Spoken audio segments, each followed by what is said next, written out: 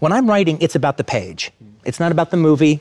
It's not about cinema or anything. It's about the literature of me putting my pen to paper and writing a good page and making it work completely as a literature document on itself. That's my first artistic contribution.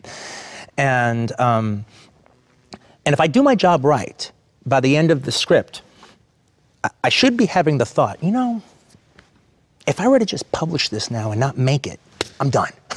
I've done it. I could actually be okay with just saying that that's it. And then that can stand, and whoever wants to read it will read it, and I'm done.